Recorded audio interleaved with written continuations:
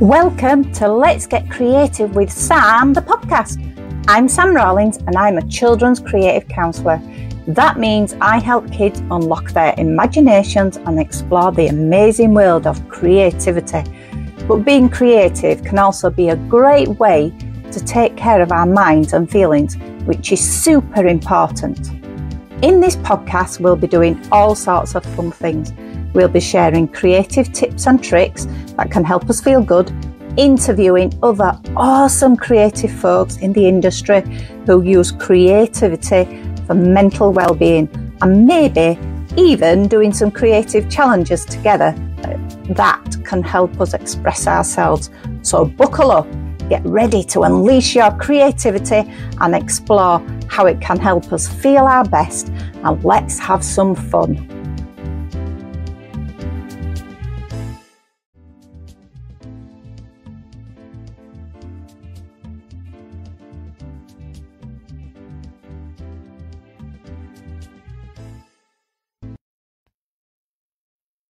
Good evening. How are you all? It's Tuesday. Did you see the sun shining today? I love it. It just feels so amazing. Hi, welcome to Let's Talk About Creativity with Sam. And this is my second episode of season 3. And I am so excited to introduce my next special guest. Wow, she is amazing. I mean, she was in London the other week, running away, and just like, yes, getting what she needed, and just that, yeah, absolute, feels wonderful. So I'm going to bring her on so that we can meet her. I'm going to introduce to you all Lucy Hall. Hello, hi Sam. Hi Lucy, how are you doing? Really good, thank you. Very good. Good. Would you like to introduce yourself to everybody? Yes, my name's Lucy. I am a teacher and I was a school leader for, various parts of the last 18 years, but I've recently gone through a big personal transformation. So about 4 years ago, I gave up drinking alcohol. So I'm just about to leave the teaching profession and go full-time as a sober coach. And I've launched the Carnelia's community, which is a women's peer support network to help women support, but also challenge each other to set and achieve the goals they need to have the life they always wanted to live. Wow. Now that was a bit of a tongue twister for me. Can you re-say that, say the title? Because I was like, I'm lost now. Yeah. It's Carnelia's, so Carnelias. We're named after the carnelian crystal. Wow, that's so beautiful. I do believe that you was in London 2 weeks ago.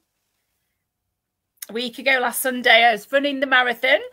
I was very lucky. I got a place through my running club, Bingley Harriers, and I chose to run for the Sober Butterfly Collective and Alcohol Change UK, who both do fantastic work to help people who have decided to give up alcohol or who want or maybe need to give up alcohol to get themselves back on track. So Sober Butterfly Collective is a national organisation, but started here in West Yorkshire, and they help people find other sober people or people who are perhaps sober curious, and they arrange meetups and alcohol-free social events.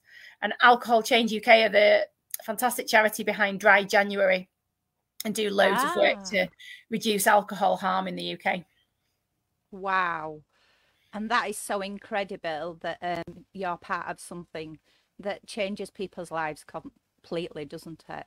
Yeah, well, I gave up drinking New Year's Day of 2020, so just before lockdown, a few months before. I didn't know it was coming, obviously, and I'm very glad that I made that change before lockdown, because I really do worry about what would have happened to me if I had not had to get up and go to school every morning. I would have probably seen my drinking escalate from a few glasses every night, more at the weekend, to really probably quite a dangerous level. So yeah, the work they do really helps other people to question the drinking, rethink it, explore alternatives, and think about why they're drinking as well. Because, you know, you don't drink too much if everything's fantastic in your life. It's normally about something else, which I've discovered through my sober coaching.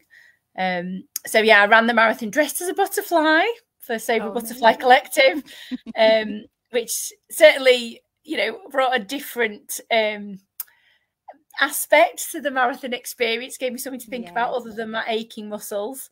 But yeah, it was brilliant too. I raised just over £2,000, so I'm really, really happy with that. Oh, congratulations. That's amazing. Absolutely amazing. And for such a wonderful cause as well. So if we go back a little bit to before you kind of realised that you was at a stage where you was really struggling with your alcohol, what was going on then for you? So back in 2019, I landed my dream job as a school leader, assistant principal at a fantastic, outstanding secondary school in a really challenging, deprived area. But I was already working for the same trust, who are absolutely fantastic. I got this step up, this promotion to a different school in the trust to be on the senior team. I'm absolutely delighted. But I do have stresses and strains going on in my life. Back then, my kids were, what were they, about 6 and 4. My husband was recovering from a very severe mental health problem, you know, severe anxiety, depression, panic disorder. And, you know, I'd sort of got through that, was helping him back on the path to being well again, bringing up my kids, main breadwinner because my husband had to give up teaching when he got ill, and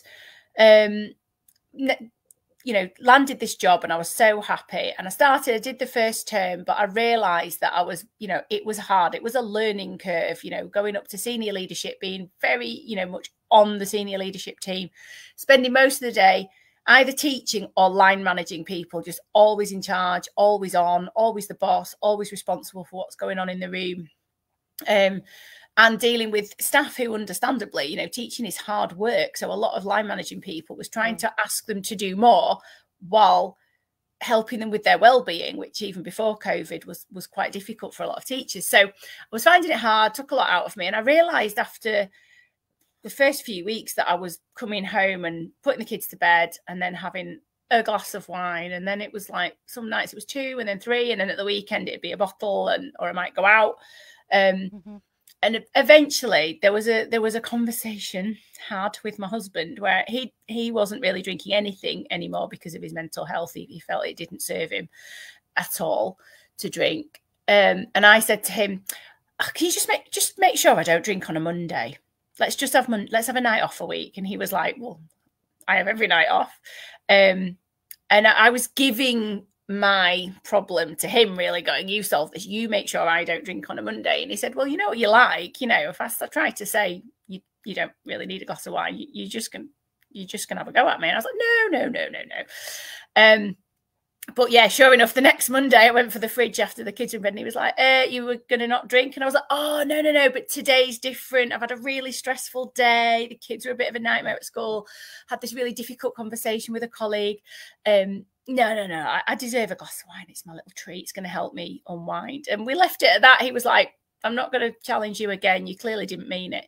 But he said, you know, you do realise you're drinking every night, and you've just basically admitted that even on a Monday, you know, you're not going to stop, and that's not normal. And that did sink in. And yeah, I realised I was drinking every night, and I was literally finding it impossible to even not have one on a Monday. Just psychologically, the urge was so strong. You deserve it. It's a treat. It's a stress relief.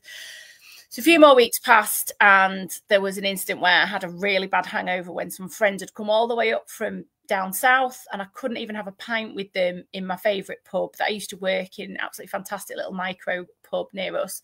Couldn't even have a drink with them because I was still so hungover from a night out at the pub quiz the night before.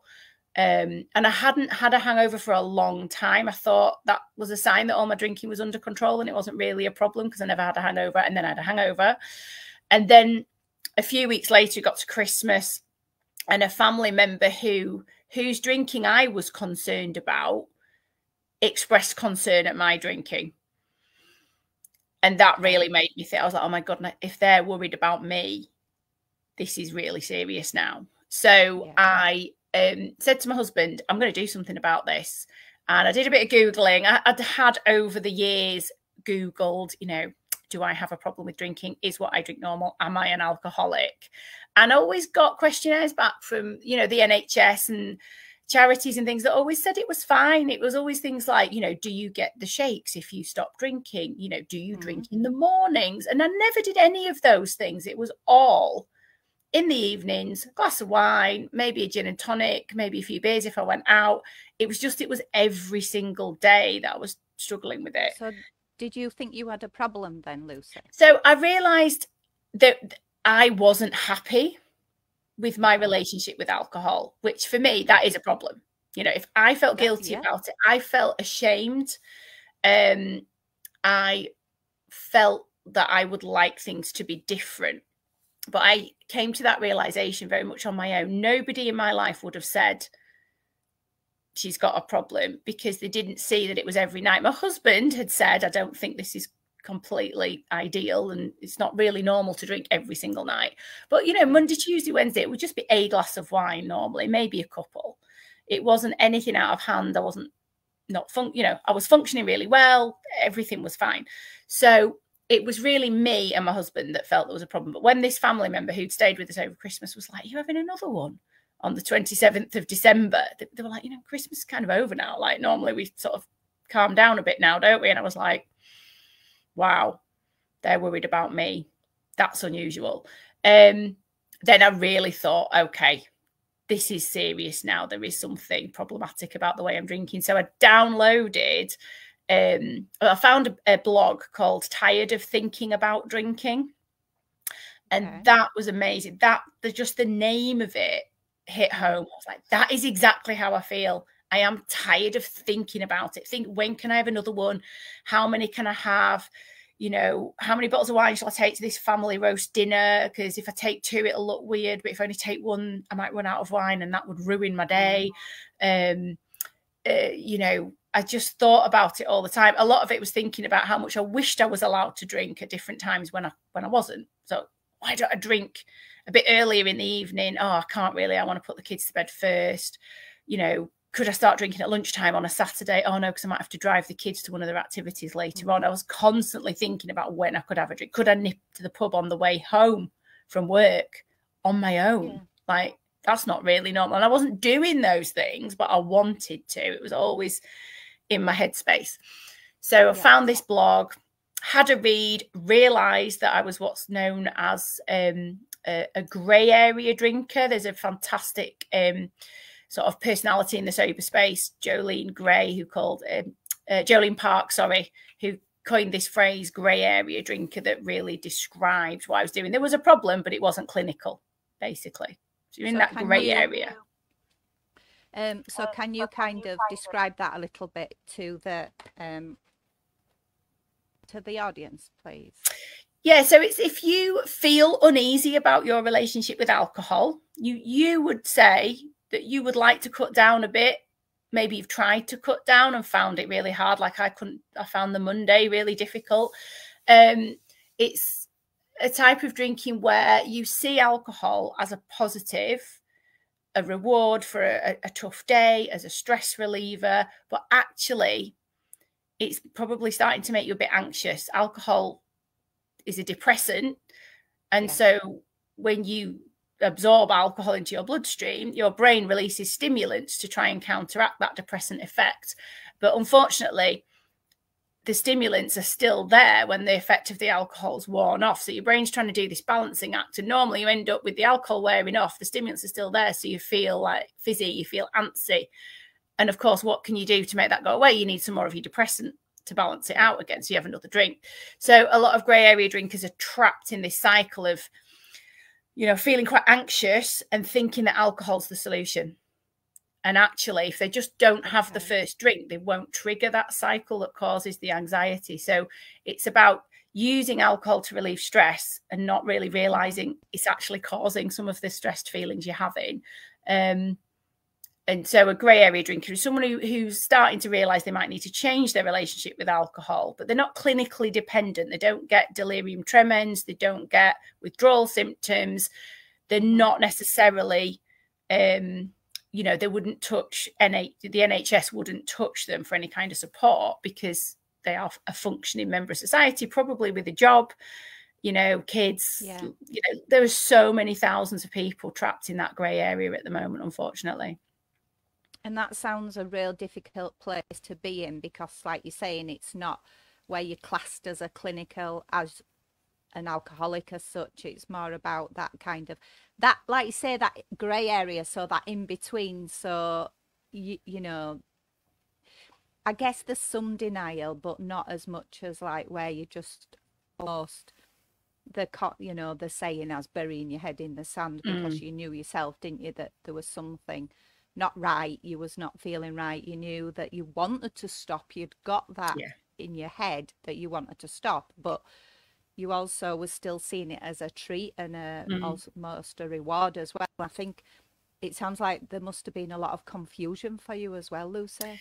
Yeah, once I started to question whether my relationship with alcohol was normal, I realised a lot of my friends drank a lot less than me.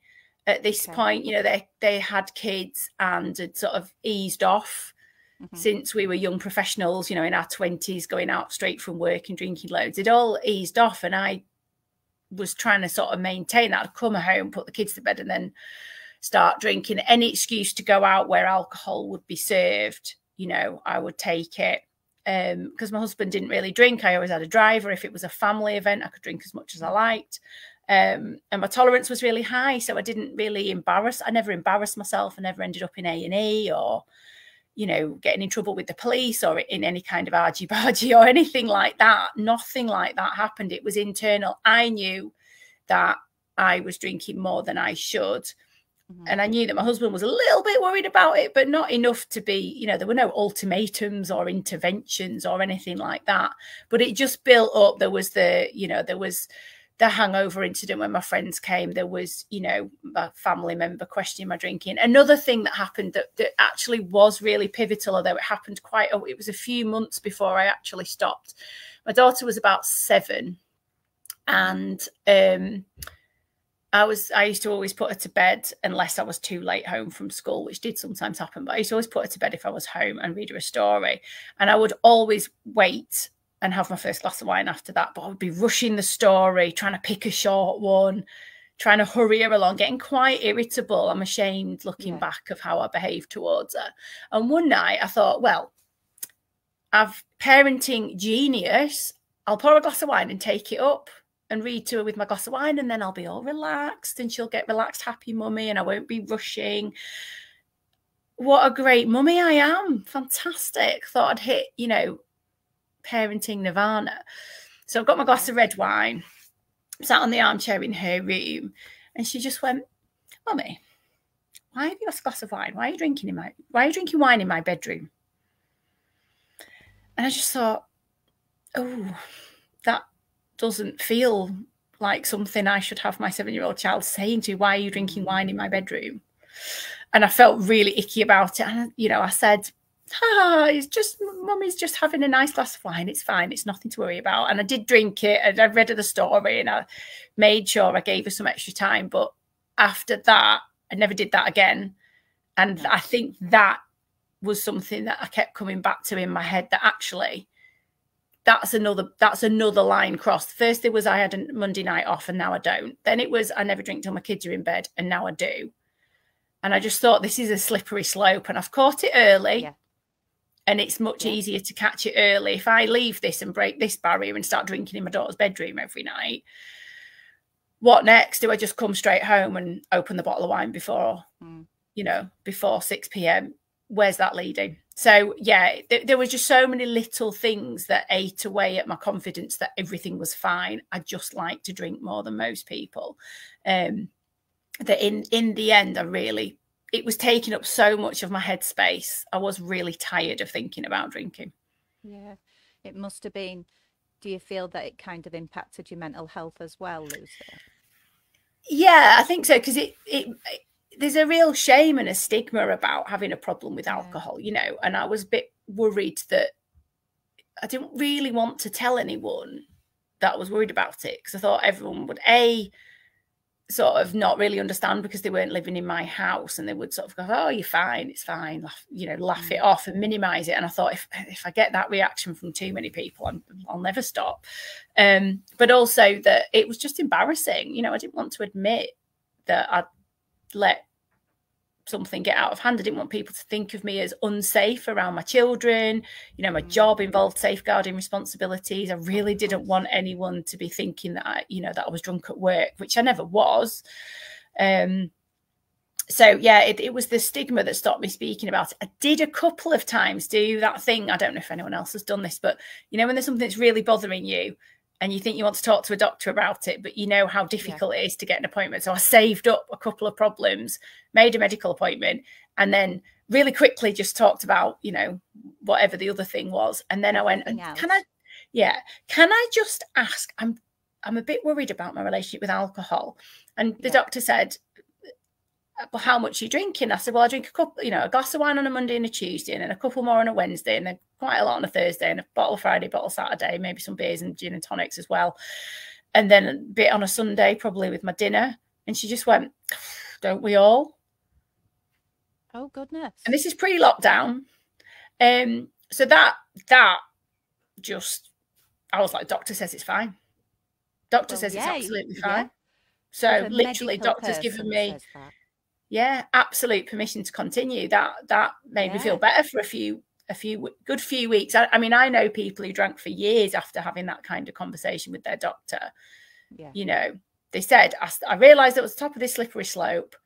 I went to the doctor. They went, oh my God, there's no intervention. You don't need anything. We're not going to give. What they mean is you're not clinically dependent on alcohol, and therefore NHS services will not support you because they don't have the resources. It doesn't mean there's no problem.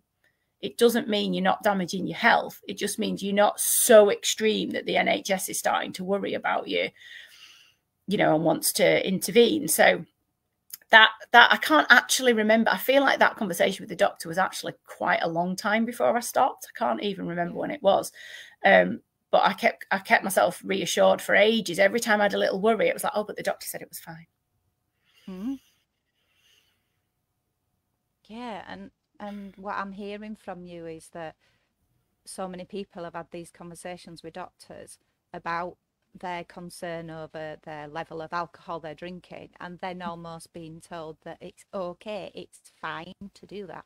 Now, we know, don't we, that fine is a word when it's kind of like, if there's an anxiety and you're asked how are you and you say I'm fine, then that's connected to like you don't want to talk about it. But when you hear from a doctor that says it's fine,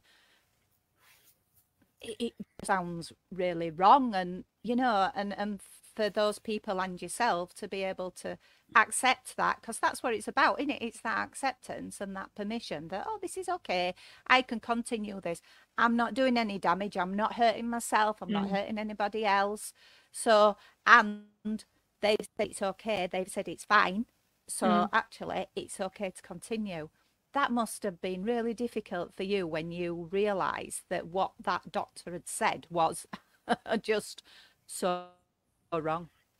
Yeah, well, I mean, lots of people have said, you know, I've talked about this a few times, but on my sober coach training and with other coaches I know, and loads of them had the same experience, and they've said it's partly because doctors are in the same position I was. They are very, very stressed, frontline key workers, battling against limited resources, seeing great need, powerless to do as much about it as the people asking them for help think they can do. And, you know, it's something that doctors themselves turn to for stress relief. And what, you know, if you're an embattled GP or other medical professional who does drink 2, 3, 4 glasses of wine most nights, you can't, you know, you're very unlikely to have the attitude of going, have you ever thought about just completely giving up?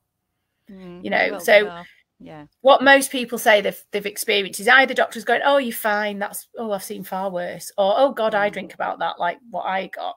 Or they'll get, well, try to have one night off a week, or just try to cut down a bit, alternate alcoholic and non-alcoholic drinks, which all of which I'd tried. I'd tried every moderation rule going, only drink wine, you know, never drink spirits, only drink when somebody else is drinking, don't drink at home, you know, don't go to the pub and then come back and drink more. I'd had all of those rules, have a night off a week. I'd tried all of it. Yeah. I couldn't keep it in its box. Every time I tried to put one of those rules in place, when the moment came to make the choice if I'm having a glass of wine or not, the wine witch would come whispering, say, you deserve it. You'll feel better. You need to relax. You've got a lot going on. This is your little treat, you know. But yeah, I mean, if there's one thing I would love to campaign on when I've got, you know, the expertise, and if I could find the right allies, I'd love to do some education work with frontline health workers like GPs about how they can talk to people who initiate that conversation in a way that encourages them. So signposting them towards fantastic online organisations like there's the Sober Club, you know, there's Soberistas, there's so many fantastic, really low cost organisers like Soberistas, I think is like 19 quid a quarter to join, and it's an online community for men and women, and you get that support that you need and that community who've been there. There's people like me on there who've been sober for over 4 years, you know, giving advice and support, and there's people who are just starting, and you can get, you know, friendly, open, non-judgmental advice. And you can be anonymous, you can hide behind a username, you don't have to put a photo or anything. They could talk about that. They could tell people that sober coaching exists, that you can get a one-to-one expert who will take you by the hand and you know, help you identify what triggers you drinking, what's dictating the need to drink. Is it your stressful job? Is it family relationships? Is it, you know, an underlying mental health condition? And sober coaches do a lot of work to educate people about brain chemistry, and that I talked about earlier, that alcohol's a depressant and causes your brain to release stimulants. And a lot of people who think they've got quite bad anxiety find that it's far, far better when they completely cut alcohol out. So I'd love to do some work helping frontline health workers, health visitors, you know, social workers, doctors, nurses, understand how they can talk to people about alcohol and just make cutting out completely sound like a reasonable thing to do. You know, don't wait for rock bottom. There's no need to wait until some sort of horrific life event forces you to stop. The other thing that one of my clients said to me, she said, I thought it was Alcoholics Anonymous or Carry On Drinking. I didn't know there were websites that didn't know about coaching until someone she knew who knew me. She went to them and went, that's it, I've had enough. I'm going to have to go to AA. I'm so embarrassed. I can't bear the thought of going, but I can't bear the thought of carrying on. And this friend just went, oh, I need to introduce you to Lucy, sober coach. And they were like, yeah. And now she's doing amazingly. So, you know, I think there's so many things out there that health workers and social workers could talk to people about to make it sound reasonable and not this massive deal, to actually just consider giving it up completely, finding the support. And I guess GPs are a bit reluctant to send people to something that costs money. So even better if the NHS funded memberships of things like that, or funded sober coaching, or membership on a group. But hopefully one day with social prescribing, we will get there. Absolutely. And you've already got that determination to go that way anyway. So I can see it happening. Let's say, watch this space. I can just see that happening at some point, definitely. And it sounds very exciting. And, you know, it'll be just be able to support so many more people. So that is so wonderful. And what a story, you know, what you've been through as well, and where you are now. So that kind of leads us on to like what you changed, you know, how you changed your life. So, yeah, so the first thing that happened was I downloaded this amazing book, I think it was the 28th of December after the conversation with my family member. I downloaded this book, Alcohol Explained, And it's a brilliant book by a guy called William Porter, who he's not a doctor himself, but it goes into the science of the brain and how alcohol acts on it.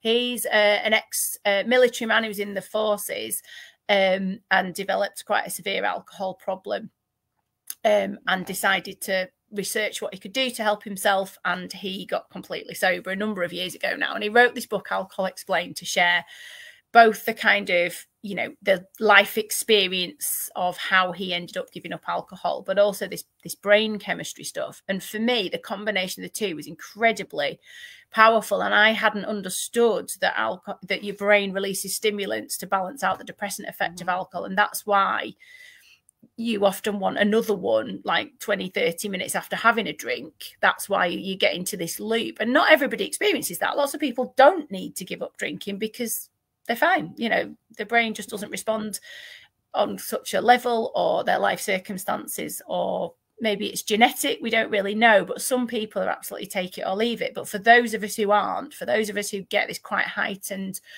anxiety or feeling of like antsiness once we've had a drink and we start wanting another one, it totally explained why I needed to completely give up and not just moderate. I'd tried, like I've said, moderation. I'd tried so many different ways of doing it and just nothing had worked. Whereas he said, if you just don't take the first drink, you're not setting off that doom loop of your brain trying to do this balancing act. So I thought, well, there must be something in that. I'm really unhappy with the way things are now. I want some change. It's New Year. So I said to my husband, right, I need to read this whole book. Like, I need to get this into my head. So can you, you know, we were away staying with family for Christmas. Can you guys look after the kids for a couple of days? And I more or less locked myself away, read this book, went online, did some research, and just completely became convinced that I needed to stop completely. I signed up for Soberistas, this website, and found just a vibrant, positive online community there of lots and lots of people trying to do a 100-day alcohol-free challenge. So I thought, okay, right, so that's 3 months, so I can get myself to springtime.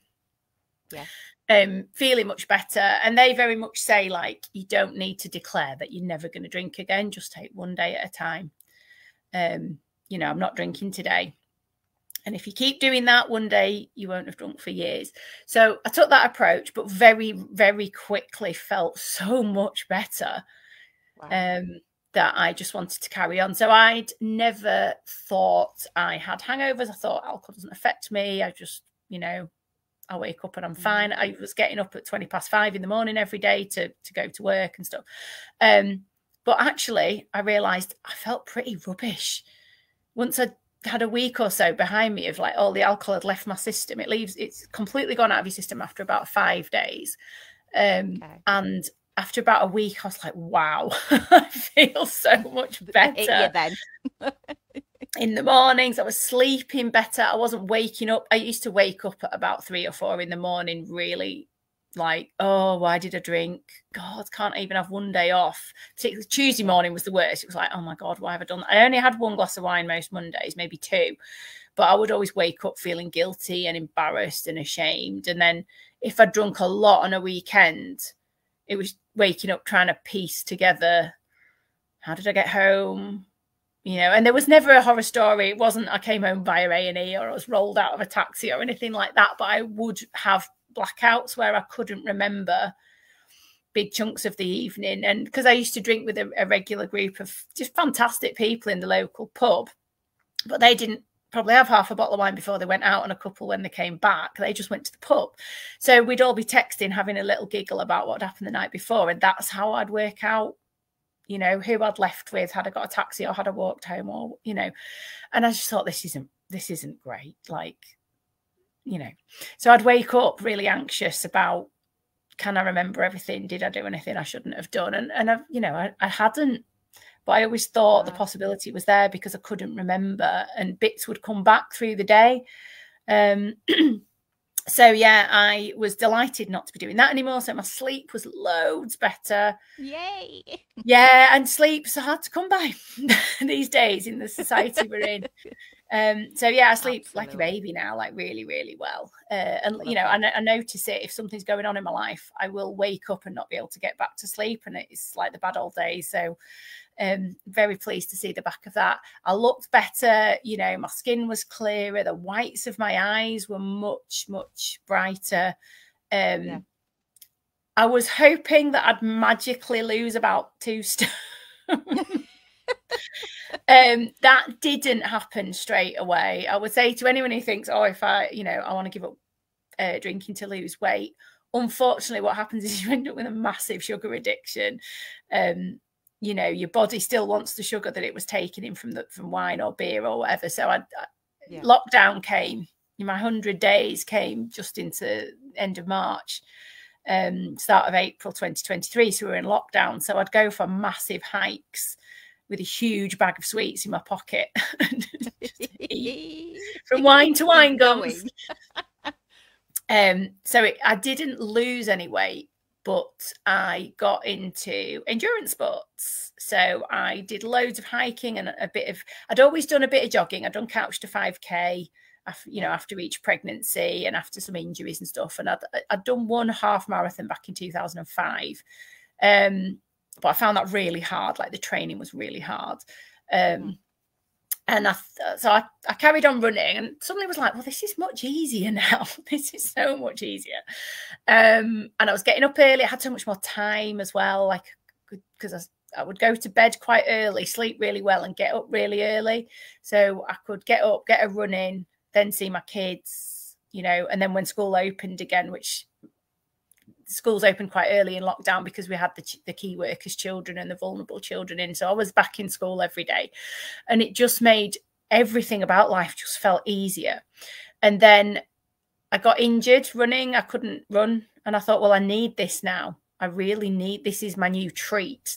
This lots and lots of movement and activity and fresh air. So I started cycling with the fantastic Bingley Bells, who really built my confidence. And then I started going out with Queensbury Queens, who do a sort of slightly wider, well, back then they did a wider range. Bingley Bells do loads of different rides now. So I got into cycling and then I thought, oh, well, if I learned to swim properly, I could do a triathlon. Some of the Queens were doing a triathlon. So I did that and I did it breaststroke, but I really loved it. The variety was great in the one race. We did swim, bike, and then I had to jog the run because I was injured. So I signed up for, when lockdown finished, I signed up for a course to learn to do front crawl and did that with an amazing online women's group called Pretty Gritty, who do some women's coach sessions in Harrogate and Bradford. So I learned to do front crawl and I can now swim, you know, a couple of kilometres without stopping. So got into triathlon and that's when the weight fell off. Instead of just building exercise into my day. And mixing with people who really valued looking after their body. So I joined the triathlon club, Bingley Harriers for running, the 2 cycling clubs. And now I'm a qualified coach in swim, bike, run and triathlon. And I am a swimming teacher as well, part-time, just once a week. I do a little session. So incredible. I'm busy. Incredible. Yeah, it's like you completely had a life transformation into something that you really enjoy, and we're like, when you're talking, they can hear that buzz in your, you know, in your voice, and like your aura is so wonderful and just so happy and excited and full of life and joy, and you know, you must feel just completely different to where you were before.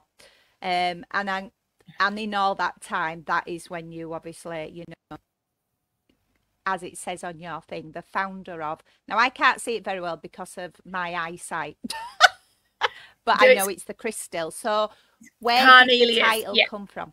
Yeah. So I do know my crystals, but not all. Well, see, I don't. So my fantastic colleague in Carnelia's, Liz, she lives on the Isle of Wight, and she gave up. We met on Soberistas online during lockdown.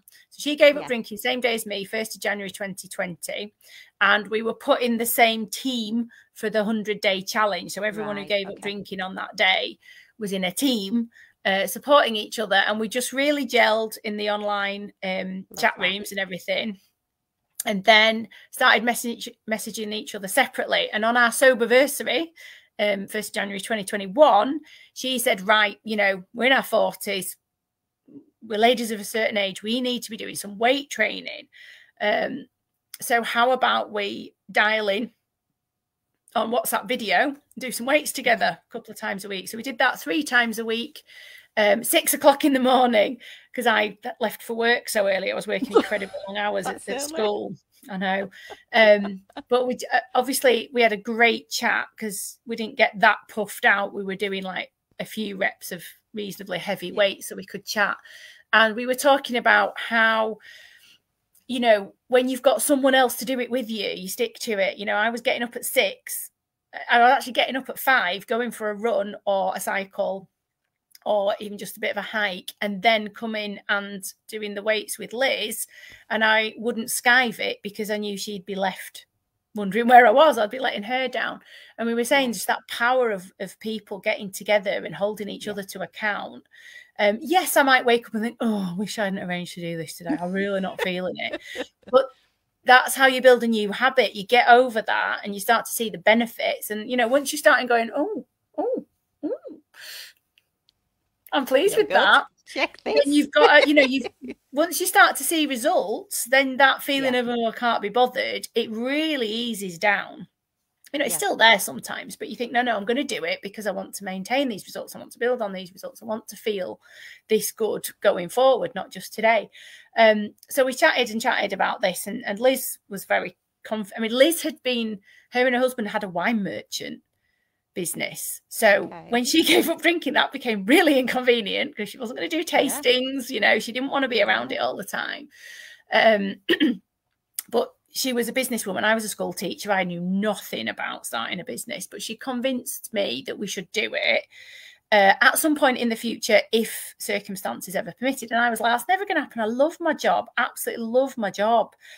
But about 15, 16 months ago, I just reached a point of complete burnout in my school leadership role. There were so many unfilled vacancies, and it's an outstanding school and it's an amazing place to work, but unfortunately there's just a massive shortage of teachers and we could not attract the right recruits. So I was covering more and more people's jobs, and then a colleague was taken very ill at school and she's much better now, but she's still off like 15, 16 months later, and I was asked to cover aspects of her job and I just couldn't cope anymore. So I decided I wanted to find an exit pathway, but because I was the main breadwinner, I couldn't just quit. And I should have taken some time off with, you know, work-related stress, and I was advised by occupational health to do that. But I had this ridiculous sense that if I go, then somebody else is going to, you know, that's just another person who's not there, and it's not fair on the kids, and it's not fair on the families we serve, and it's not fair on my colleagues. So I just refused to take any time off and just staggered on till the next holiday. Did you at any time feel that you wanted a drink because of the no stress you was under? Yeah, luckily the thing that kept me sane was the exercise. I was getting up at 5 and swimming.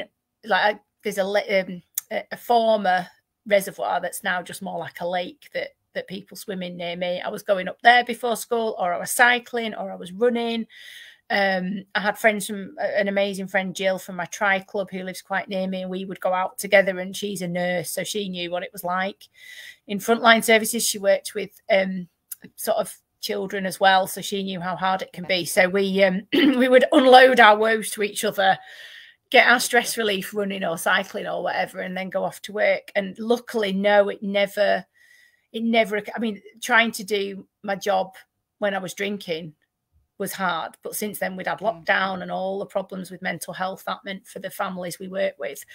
I couldn't even have imagined, you know, getting back into that cycle. It would have been horrific. So yeah, I got completely burnt out. And then luckily we were gifted a really quite large amount of money by a family member. He just decided you can't take it with you. So he gave us this big chunk of money. So we took a massive chunk out of our mortgage, and I was able to go part-time and not be on the senior leadership team anymore. So then I've got this nice balance, got a bit of money coming in. And so Liz said, well, is now the time when we're going to do this women's support network thing? And I thought, you know what, it is, you know, just the universe telling me it's time to do something different. Yeah, things happen for a reason, don't they? So, and it seems like that, you know, how you've told your story, where you got to in your own life, where you were on that burnout, and, you know, and then this wonderful person gifted a huge amount of money where you were able to make that change again. It's definitely coming from the universe. Absolutely. Yeah. I mean, I didn't know anything about manifestation or anything like that back then, but I think I was doing it. You were doing it whether you knew or not, Lucy. It was happening. Yeah, so Cornelius was born. And so, Liz, to answer your question about the name of the organisation, I went down to the Isle of Wight to see Liz. I'd already been down once to visit her as a family to go on holiday. And then I went down October last year to sort of set everything up, do the company's house bit and register us as a business. And we were like, what are we going to call ourselves? And we just couldn't think of a name. And we did all the things, you know, we Googled, and it's like, think of your favourite animal and your favourite colour. And I was like, oh, purple panda. No, what's that? I love that. That's weird. No way.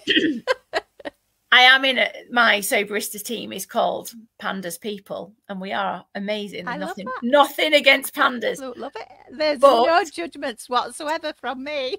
I didn't think it was the best name for a business. It wouldn't, you know, wouldn't say what we did or anything like that. So in the end, Liz said, look, let's go through my books of like pull books off the shelves. And she's really into, you know, crystals and Reiki and healing and all this kind of stuff.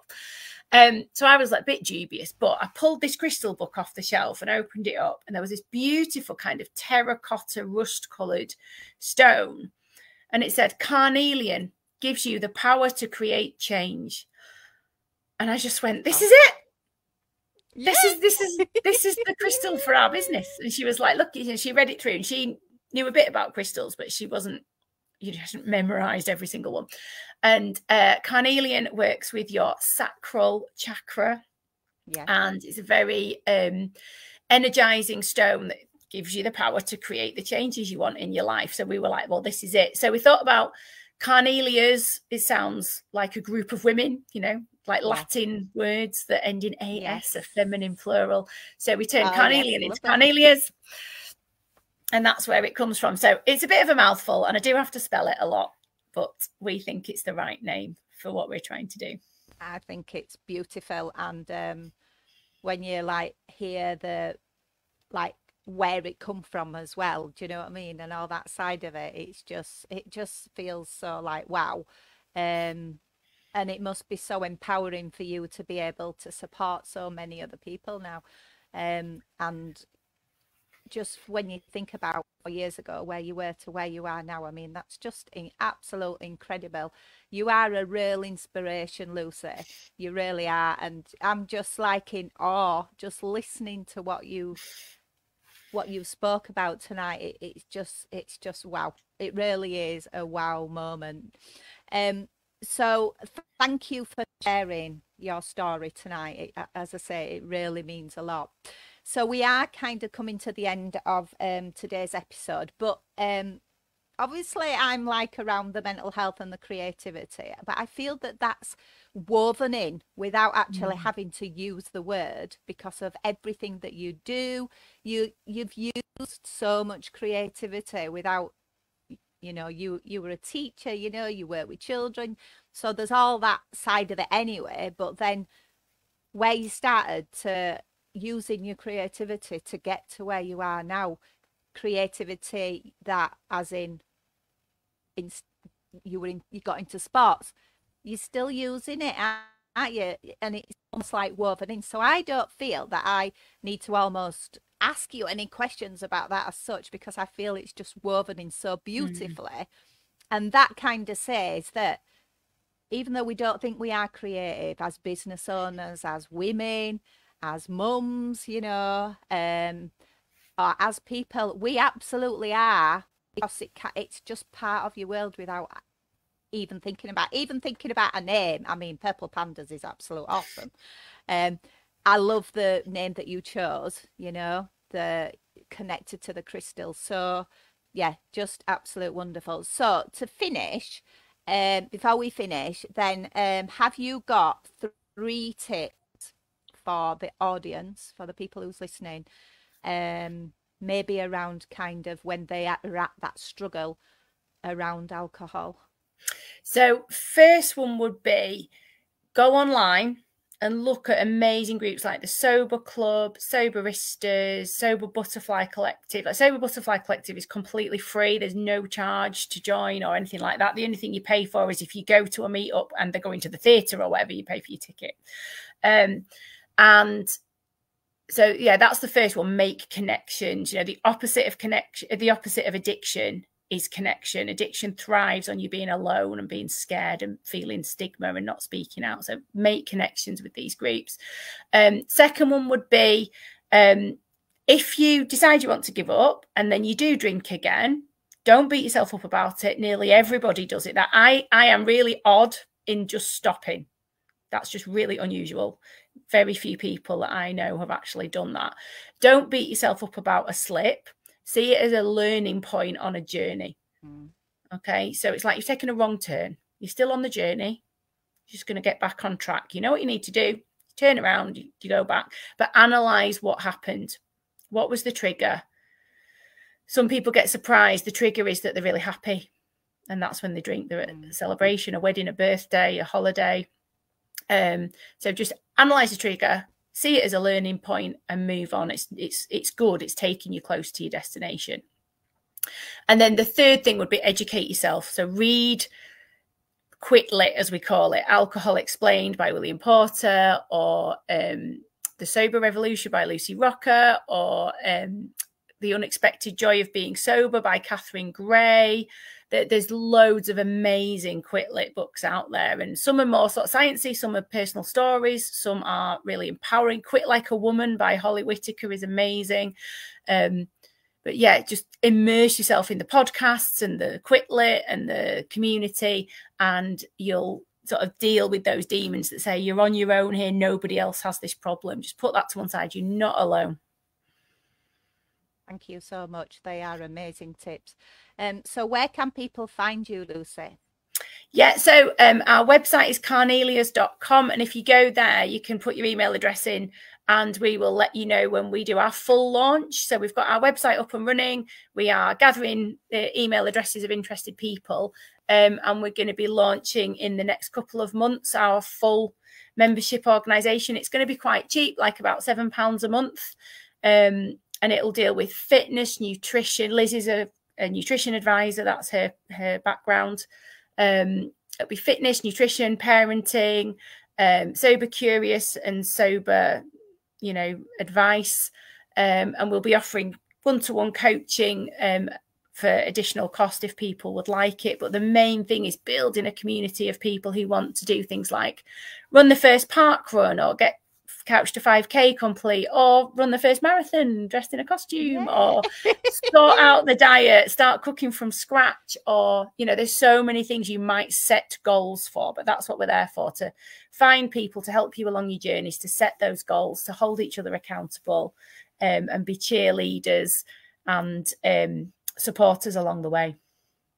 Incredible, absolutely incredible. Wow.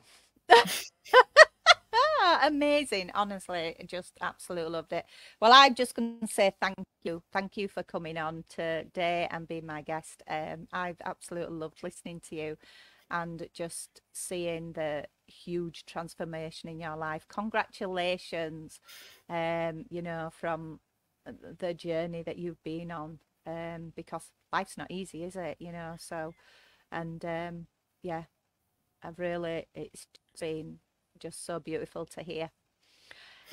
So we are just about coming to the end of today's episode. I just want to say thank you so much, Lucy, to my guest for joining us today. I will add all her links so that if you want to contact her, then you can. Even if you just want chat, you know, you're worried about something and it could be to do with weight or anything that she spoke about as such, then, you know, then you can contact her. What an amazing lady she is. Absolutely. And that is it for tonight, and that is it for April. So I will be back in May with more episodes and more guests. More to come soon. So I just want to say good night to everybody and enjoy the rest of your evening. See you all for now. Bye. Bye.